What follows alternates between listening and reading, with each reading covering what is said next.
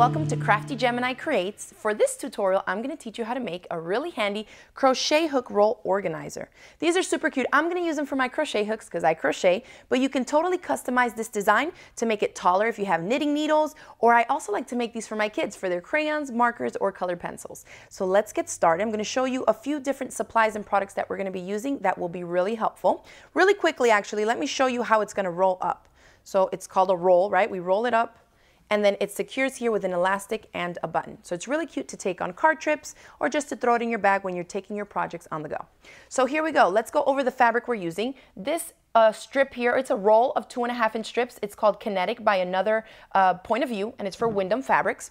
We're also going to be working with some 1/4-inch elastic, and then we're going to need a button. Any type of button that you like that has a shank on the back is going to be the easiest to use for the closure we're using for this project.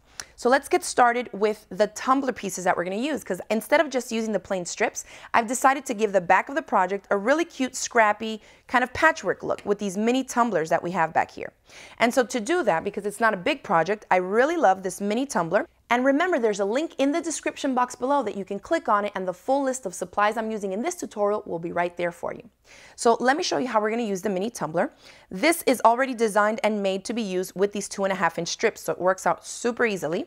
I'm going to lay it here, and you can do it any way. I just started already with the strip. What I have here are a bunch of these strips stacked up, and it's really quite easy to cut right through with the rotary cutter through a bunch of layers. It's going to save you some time. So I'm going to line this up here, trim off the edge a little bit, so I make sure all my edges are nice and flush. So I do one cut on one side, and then I'm going to go and cut on the other side to get my first stack of mini tumbler blocks. And you can see once I remove this, I have a full stack here of these mini tumbler blocks. So do that a couple of times, because you're going to need 2 rows of 8 mini tumblers for the whole project. So we're going to head over to the sewing machine and stitch these up into position. Now let me show you how we're going to do it, because since we have that angle of the mini tumbler, you can't just grab them and stitch them together like this, right? We have the narrow or shorter side up top and then the wider part at the bottom. If you try to stitch it like this, you're not going to get the angle that you need. They need to be, one needs to be going up and one the other way. So I'm going to turn this one, and now you can see that they're going to lay nice and close together, nice and flush. So that's where we need to stitch. So that's what you're going to do. Just alternate a short side, a long side, a short side, a long side, and you're going to put together your row of 8 like this. Okay, we're going to head over to the sewing machine. Now it might be a little confusing to stitch them together, but it's real simple. Lay it first how it's going to look, with the pretty side of the fabrics facing up, and then you're going to take one and flip it over the other. Match up the raw edges here, and that's going to let you know exactly where you need to stitch. You don't want to get, I don't want you to get confused at how you're looking at it, because you see how it's kind of tilted this way. If you do stitch right where the raw edges meet, it'll turn out perfectly. So let's grab these and head over to the sewing machine to make another strip like this one.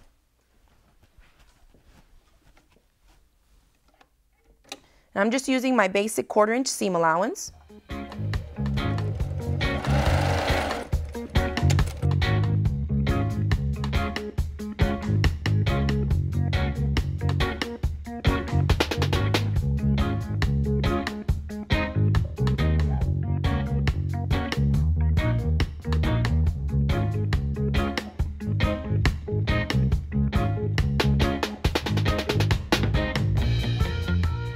All right, so we have our 8, 4, and 4. Now we're head over here to the ironing board and just give these a good press so that they're not all buckled up and standing like that. You can press the seams any way you want to. It won't really make a difference for this little project.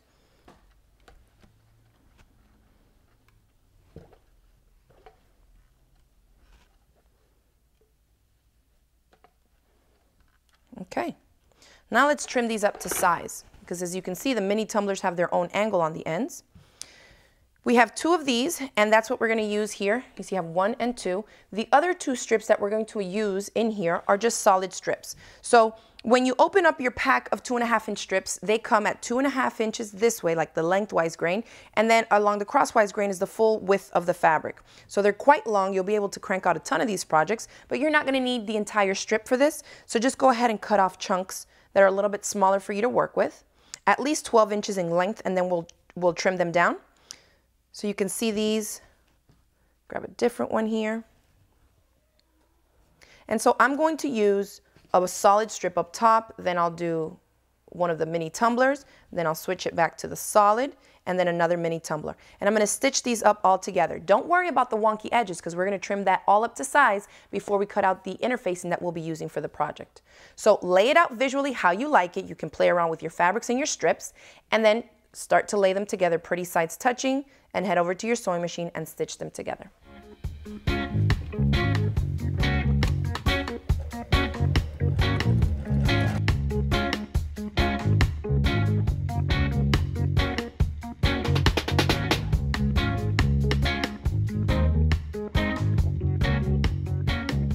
So now you should have something that looks like this. We have a solid strip, a pieced one with mini tumblers, solid, mini tumblers again. Now let's trim this down to size. So grab your ruler, and I just straighten it off any side that you want to, because we're going to end up making it a total of 11.5 inches going this way. So just straighten off one edge. And a good little trick to get you to line it up so you make sure that you're cutting straight is to line up one of your seam lines, assuming that you stitch kind of straight. You can line up one of the straight seam lines with one of the lines on your ruler. So if I'm measuring right here at 3 1/4, this little wherever it's on the ruler, I'm just lining it up all the way across, and now I know that the ruler is straight on this side, so when I cut, it's going to be a nice and squared up side. Then I can turn it over, measure my 11.5 inches from there, and then trim up on this side as well. I'm going to grab a second ruler here to give me some more height. Again, line up one of the lines on one of the seam lines on your project here, and just chop. 11.5, perfect. Okay, so here's one rectangle. Now it's starting to look like something. This is going to be the back side of our crochet hook roll. So let's move on. That's the outside. Now you need something similar. It's got to be the same size for the inside part. And I've just kept it simple. I'm just pieced together 4 strips, same size. So we're going to measure it and trim it down. The width should be the same. If you did your 1/4 inch seam allowances consistently, the height of the project here should be the same. But we're going to trim this down to the same 11.5 that we just did the other.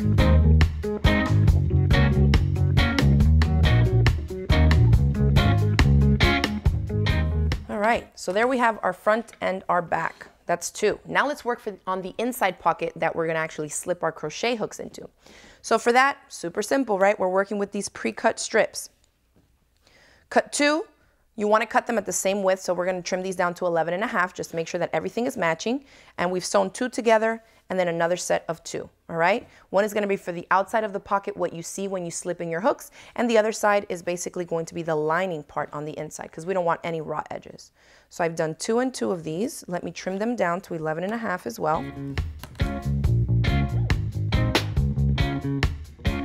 All right, so let's stitch this, the pocket together. So just pretty sides to pretty sides. Make sure that they're touching. And all I'm gonna sew on are the top and the bottom. We're gonna leave the sides open so we can flip it right side out. So you can put some clips, you can use pins if you want to. I'm just gonna take it straight like this because I think I can keep it pretty steady at my machine.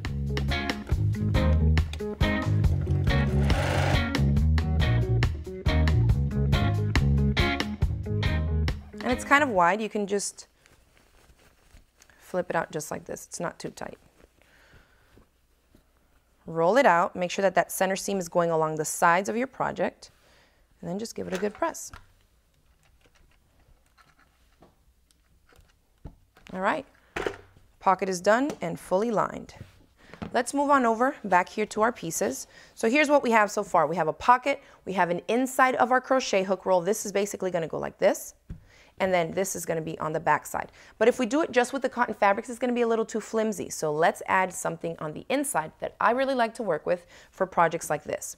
This is called Pellon Thermolam Plus, and it's kind of like a fleecy project similar to a fusible fleece. I think it's loftier and has more body, and it has fusible on one side. So one side is smooth, the other side has the bumpy, you know, the little glue dots or adhesive dots on one side. I'm going to lay one of my pieces here and use these as my template, since I know that's the size that I need, right? Simple way of doing it, no need for rulers. Lay it nice and flat, and I'm just going to carefully cut around it. And you just need one layer of this. Okay.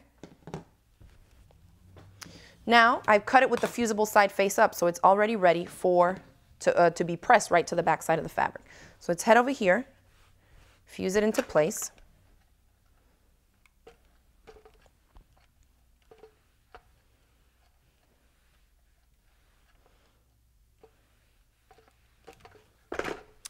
Now we're going to attach our pocket. Here it is. Let's scoot this out. And that way you can play around with it. If you use a variety of fabrics, I kind of like the way that this purple is popping because I feel like I have a lot of blues and greens. So yeah, we're going to stitch it this way. So I'm going to stitch this right into place, just along the sides, kind of like to baste it down into place. So for these, because we're already working with the Thermolam Plus, it's quite bulky, so I'd rather use my little Wonder Clips here instead of using pins. So let's head over to the sewing machine and stitch this down here with a 1/4 inch seam allowance.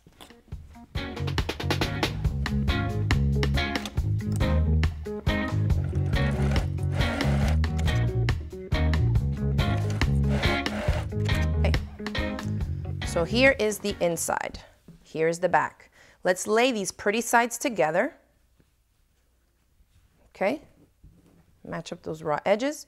Now we need to put in the closure, right? We're going to use an elastic closure. So for that, I just have 1/4 inch elastic here, and I'm going to cut about a 4 inch piece, and I'm just roughly measuring with the squares on my mat. There's 4 squares, that's 4 inches.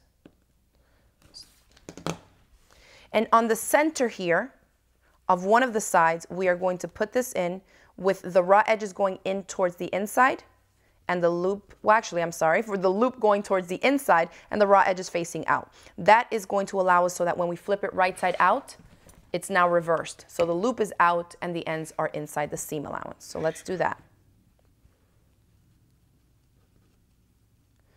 We're going to baste it into place with a couple of stitches, no big deal, just like this.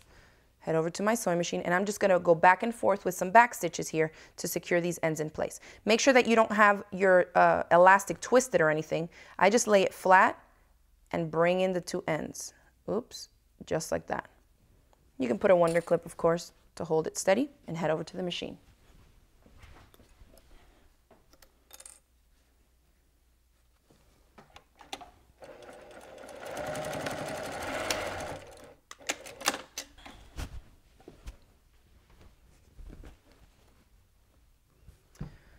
All right, so the elastic is in place. The button will go on last. Let's now put these 2 fabrics pretty sides touching. Grab our Wonder Clips, and we're going to stitch these together all around. We're going to clip it. We got to leave an opening though so we can flip the whole thing right side out. And I like to do that at the top. I don't do it at the bottom because the pocket is already there, so it's quite bulky. And so we're going to leave it open at the top. It'll be a lot easier to flip right side out. All right, let me pull this. Make sure that you're pressing your pieces really good so you can match up those raw edges. Otherwise, it'll shrink up on you sometimes in the seam allowance. All right, so that looks good. Let me leave an opening at the top. I'm going to leave it somewhere up here. Let's leave it like this. Give yourself about a 5 or 6 inch opening, and I think that'll be plenty to flip the whole thing right side out. So we're going to start on one end of my mark. Stitch using a 1/4 inch seam allowance, come to the end, pivot, and come all the way around and stop on the other end. So we're starting and stopping right here, okay? Back stitch both at the beginning and at the ends, because when you flip it right side out, if you don't, you're gonna pull it apart, okay?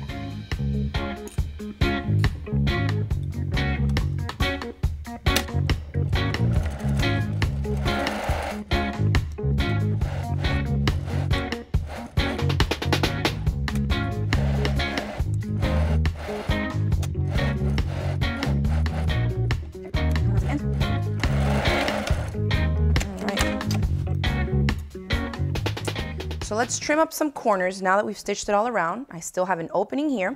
I'm going to trim up the corners just to reduce some bulk because the Thermolam Plus is quite bulky. And that's all I do. I just kind of take a little sliver off of each end at an angle. Make sure you don't cut into your stitches, otherwise you'll have to go back to the sewing machine and stitch that seam up again. And you can do this with a pair of scissors as well if you don't feel comfortable using a rotary cutter.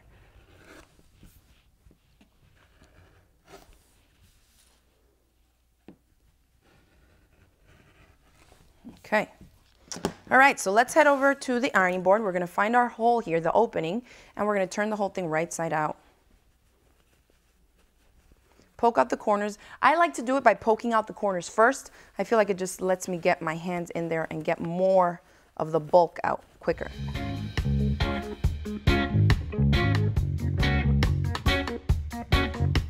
All right, so it's starting to come together. Definitely don't forget to give it a good press.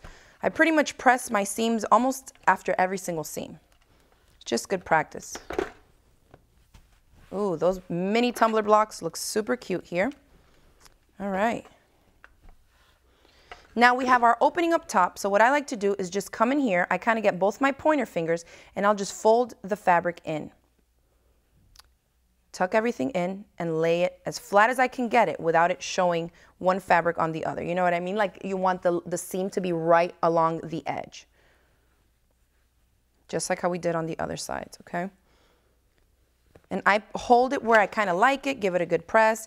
And then definitely the Wonder Clips will help in here because we're going to go back and top stitch all around and then make the little compartments for our crochet rolls. Pull this out a little bit more. Press that.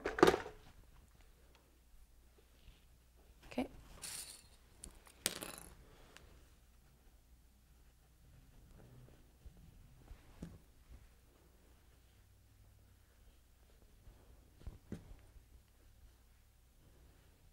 Sometimes you need to manipulate the fabric a little bit. That's why I take my time in this part. Try to make it as seamless as you can.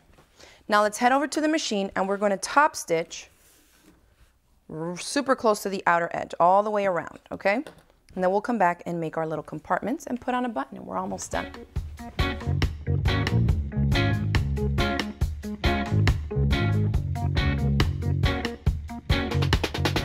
Just gonna back stitch at the last little bit. So far, so good. Almost done. Again, give it a press. Let's just have it. Looks great. Now we're actually going to stitch right through the entire project, and that's what's going to allow us to have these really nice compartments for our crochet hooks without it being too flimsy or for them to fly out, okay? You can see here, even when I hold it upside down, the crochet hooks don't fall out, so that's really going to be helpful for this project, and I think that has to do with all the bulk since we're stitching through it. So you can decide on how far apart you want these stitching lines to be, right, depending on what you're going to put in it. If you have really chunky markers, I would suggest putting one in and then measuring across. Give yourself some space because you need to account for the bulk of whatever you're sliding in there. For these generic crochet hooks that I have here that are aluminum, I believe, I have sizes all the way from K to like D, and so I've just decided to go ahead and do 1 inch increments. So you can take your ruler and take a marker and just go ahead and measure out every inch. Now, if you don't just want to have crochet hooks in here, you can also make an opening that's a little bit bigger.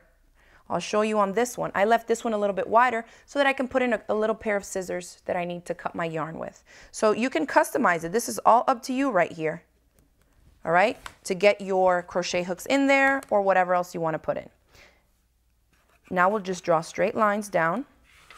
And you don't have to, but this is a good guide. As you're sewing at the sewing machine, you'll know exactly where you need to stitch, and it'll go super quickly as well.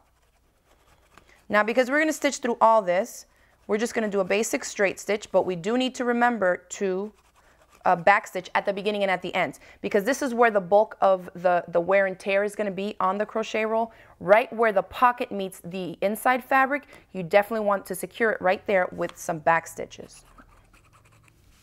I'm almost done with these lines. I'm just going to stitch a few for you to see. Okay. This would be cool for color pencils for kids too. Put together a little kit of kids' crafts to take in the car since it rolls up nicely. That would be great. So I'm back stitching right where the pocket meets the fabric and then continue to stitch all the way down and again back stitching at the end. I'll do it again and I'll show you what it looks like in a second. But back stitch back and forth right where they both meet and come out the end.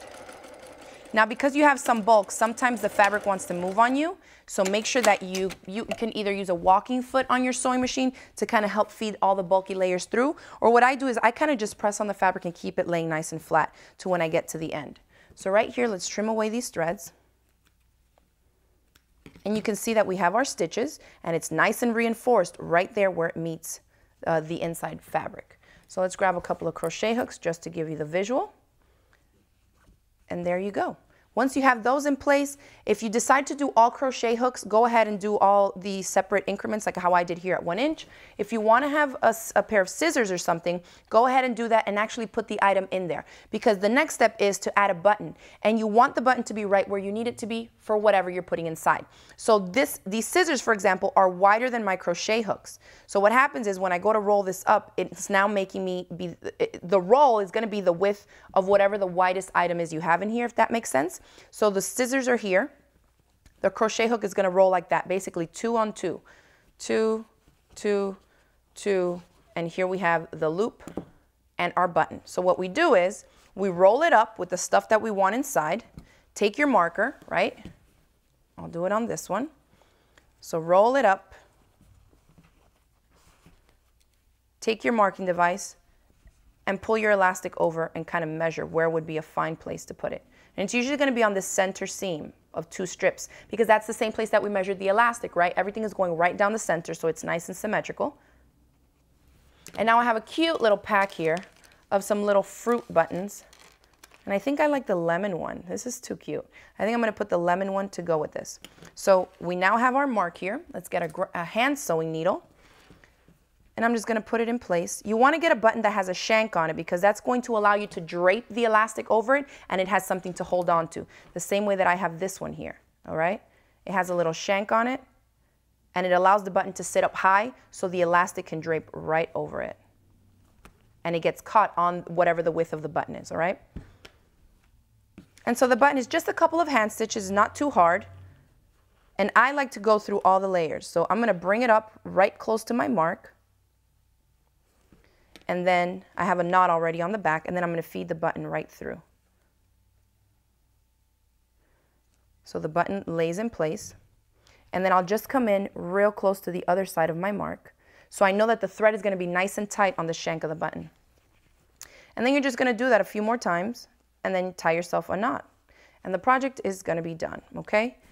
Let me tie this off real quick.